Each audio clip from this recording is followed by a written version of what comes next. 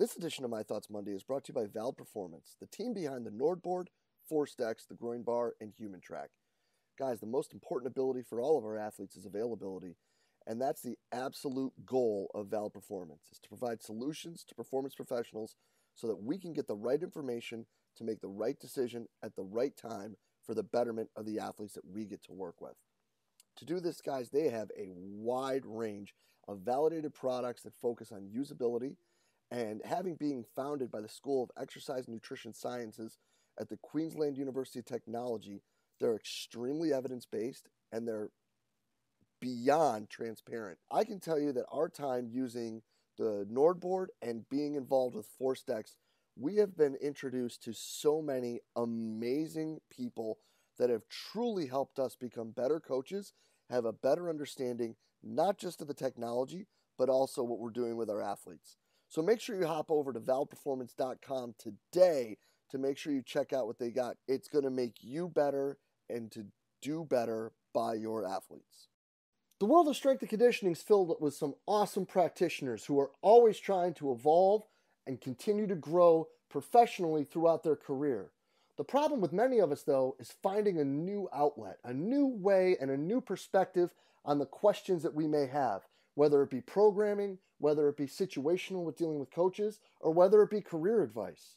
Because all too often what happens is we get stuck in with the same group of friends and the same group of colleagues that we reach out to for advice repeatedly over and over again. But what we should really be looking for is different perspectives, different people who have been through different situations who can help us make better decisions both for ourselves and our athletes. And one awesome place to start with that is the forums in the Strength Coach Network. In the forums in the Strength Coach Network, you'll be able to reach out and get feedback, input, and advice from coaches from all over the world, from everything from career advice to training modalities to programming. There's people there just for the same reason as you are, to try to get better, to learn, to share information, and to grow the field of strength and conditioning. So hop on over to strengthcoachnetwork.com/CVASPS. That's strengthcoachnetwork.com/CVASPS to dive into all that great content today and get your 48-hour trial for only $1. I look forward to seeing you in the Strength Coach Network.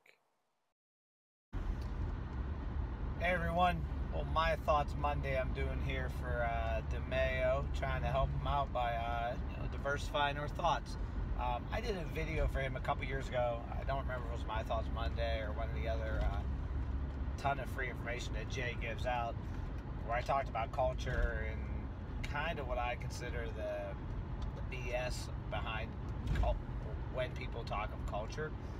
And I kind of want to follow that up a little bit and talk about culture, because at the end of the day, everything we do it's a people business. If you want to get someone stronger, more explosive, whatever, you better have the culture in place to do it. As I look at different strength coaches, it's funny, people love to bash each other. I can't remember his name, the guy out at Oregon now. Don't know him, but he did a fundraiser to do curls for a month or whatever, and it was kind of funny. I was watching it on Instagram, people were bashing it, and I was like, he's doing a fundraiser for a good cause. I don't remember what the cause, but what's the problem with that? And he's having fun doing it. Let's be honest here, if you ever lifted weights, you wanted your arms to be bigger, so what's the problem? I don't understand it. But to me, that's the little stuff that creates culture. And sometimes it's a little hokey and it's a little, for lack of a better term, childish. I don't know. But who cares if it gives you some culture? So I see a lot of people going around judging how others are building their culture without actually being there, and it bothers me. But what I really want to delve into is where's culture come from? And I'm going to tell you right now, it's one simple thing: hiring. Who you bring on board to your staff, to your department. Because at the end of the day, who you hire is the single most important thing for your culture. Do not hire the smartest person, hire the best person. The person who will do the best for you. Because at the end of the day, you can know everything ever written by Ishrin and Zasorsky and all these smart people and be able to quote Mel Siff and blah, blah, blah. And that is all, that's great. I think it's awesome. But you know what? If you're not a good person, you don't have a good heart, you don't believe in servant leadership, you don't trust and respect with and for those around you, and that is, and I don't like using this phrasing, but I will here, for those above and below you. You've heard many times, judge someone by how they treat the janitor. I'm proud to say that me and my girl Michelle, who does our garbage twice a day, does a great job with it. The other day I was walking down, she was listening to some Funkadelic, and me, her, and George Clinton we were killing it in front of the weight room like it was a wedding. Because if you hire people who care, who are down with servant leadership, your culture in many ways will take care of itself. Now that doesn't mean it gives you an excuse to be lazy.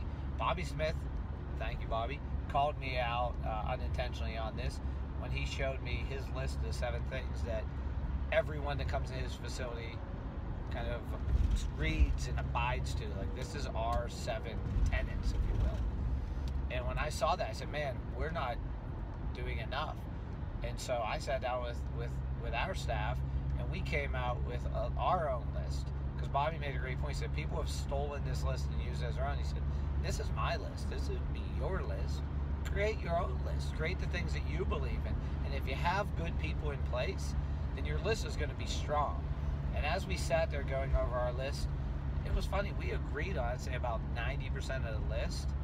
And the 10% we didn't agree on, at least we saw the other person's perspective and said, I can dig that and I can get down with that. And I can do that. And then from that, we came out with 2 or 3 bullet points for each of those 6, just for us. Now, we read to everyone, our staff, we read to our athletes. And to me, because we had the right people on board, we were able to come out with a strong list, a list that I think is going to make us better, a list that will only help us grow as a department and only help us make our athletes at our university better. So the ways to make your culture better: A, hire the right people, from interns to student workers.